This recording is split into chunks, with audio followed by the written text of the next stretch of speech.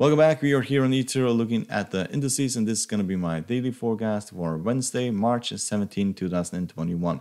If you like to support the channel, you're welcome to hit the subscribe button down here in the corner, hit the like button and the bell button to see our news videos, and you're welcome to follow us on eToro and also copy our trades. The link is down below. So we'll start by looking at the S&P 500, and as you can see, we are getting awfully close to the 4,000 range, and we are also getting really close to the top of the Bollinger Band. So, well, at this current stage, most of the market is basically waiting for the Fed, what basically the Fed will do. Last time, the Fed basically crashed the market, and slip of a tongue at the moment from the chairman can basically put this market again into this massive move to the downside. We fell all the way down to roughly 3,726. However, if there is a solution to the yield problem, I could say, at this current stage, then we could see this market basically go above 4,000 and go to 4,500 and also 5,000. We will run into resistance around this area here, so we could expect a pullback towards the 20 exponential before going higher. Technical indicators, they are all bullish at this current stage. So let's look at the Dow Jones. So very similar here to the Dow Jones. However, we have been rallying quite significantly the last 6 to 7 trading days.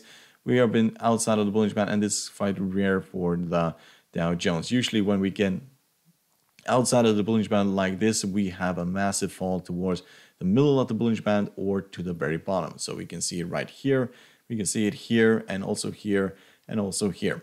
So historical patterns have basically shown us that when we basically get outside, then we basically have this major pullbacks, and also vice versa. When we go outside of the bottom, we also have these massive rallies. So we have not seen it here. We have been outside for several days, and we continue just to go to the upside. But we have run into a lot of resistance today. We're trading at 32,857 at this current stage, and technical indicators are still very bullish, but they are basically rounding off. So we could see this roll over and head back towards the 20 exponential or the middle of the Bollinger Band before going higher.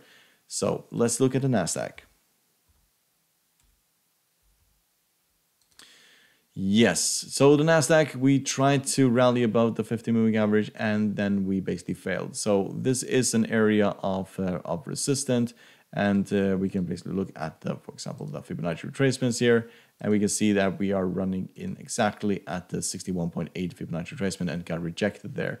So it doesn't mean that we cannot rally above this. It will also depend on what the Fed says.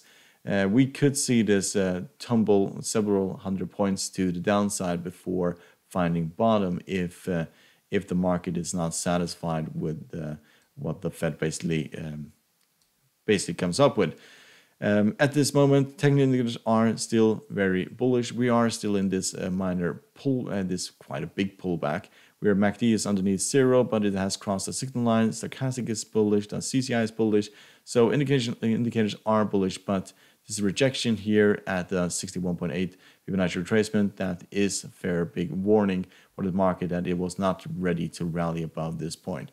If we get good news from the Fed, then we could see this rally to 14,000. We could also see this drop towards the middle. It's basically a waiting game at this point. So let's look at the German DAX.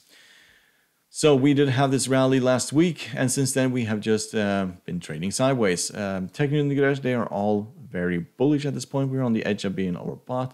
A pullback towards the 20 exponential, that will most likely be bought into. If that breaks, then we go towards the 50 at the 13,988. But at the moment, we're just trading sideways, and we have the 20 moving this way. So we could interact somewhere over here and then head towards 15,000. So let's look at the UK 100, and as you can see, we continue to rally here, but we are getting fairly close to the top of the Bollinger Band, and we could see a minor pullback towards the middle of the Bollinger Band before going higher. We have been rallying for, well, basically the last 3 weeks. So back here we went the bottom of 6,459, and now we're trading at 6,797. We are testing these previous highs here, so we could get a double top and head back down before going up. But we are getting very overstretched, so just keep it in mind, even though that the technical indicators are fairly bullish. So, hope you found this helpful. You're welcome to support the channel by subscribing, hit the like button and the bell button to see our newest videos, and you're welcome to join us over here at eToro. Good luck and thank you very much.